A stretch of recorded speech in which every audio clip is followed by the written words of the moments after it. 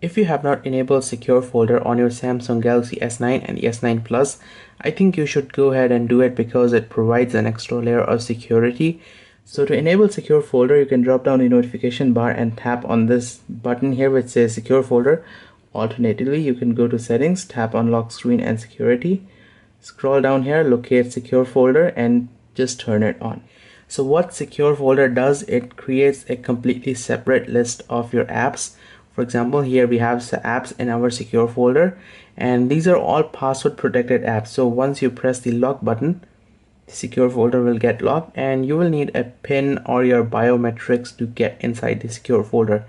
And these apps run completely separate of the main Android system. So this gallery has completely separate pictures than the gallery on our regular Android system.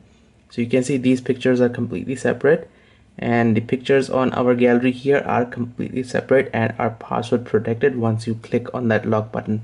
Oh, and by the way, you can also move your pictures back and forth from the secure folder to your regular Android or from your regular Android system onto the secure folder system.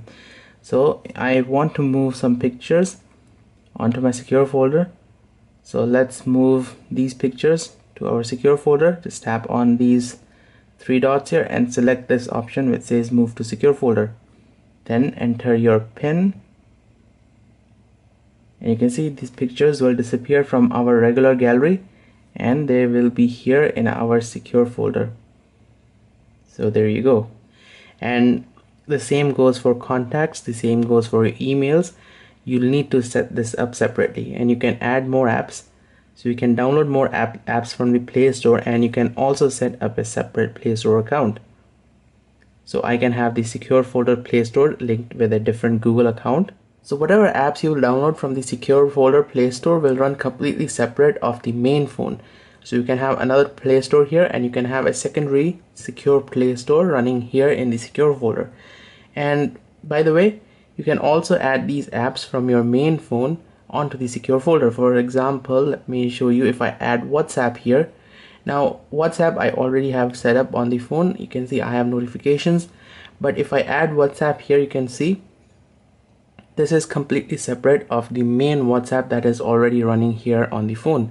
So here I already have an account set up, and in the secure folder I can have a new account set up for WhatsApp for, you know, secret conversations. Now secure folder will be of no use if the apps inside the secure folder keep on sending you notifications even when the secure folder is locked and the icon is removed. Now we have a way to control that.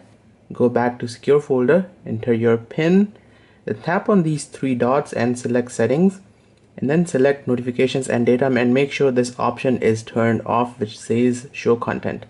Now once you turn this option off, when the secure folder is locked, those apps will not send you any notifications in the Android notification bar even though they are running and they are active.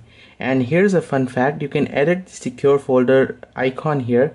So just press on this three button and then tap on customize icons, and you have some custom icons here. And for example, here you have this gallery icon, so I can rename this to album. I have renamed the secure folder to album, and when I press lock, it just appears as a little album folder. And alright guys, check this out. So I'm gonna close all the apps and lock my phone. Now if I use my left hand fingerprint, my phone will go straight to the secure folder, and if I use my right hand fingerprint, the phone will go directly to the home screen, which is the normal screen unlock. So let me show you how to enable this dual fingerprint option. So first go to settings, tap on lock screen and security, tap on fingerprint scanner and register additional fingerprints. Now I have registered for my right finger and for my left finger over here, and I have renamed them. Just tap on it to rename so that it becomes easier for us to select in the secure folder option.